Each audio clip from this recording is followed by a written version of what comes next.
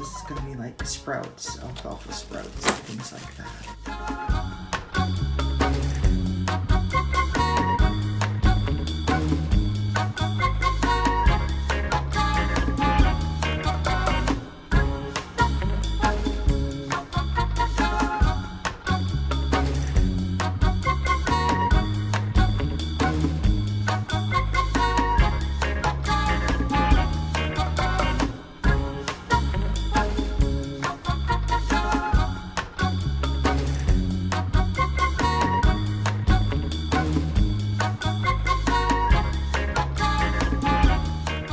My sister bought me these sprouting seeds last year, and it suggested on the instructions to put them in a jar, moisten them, and you could grow sprouted seeds in the jar, like alfalfa sprouts.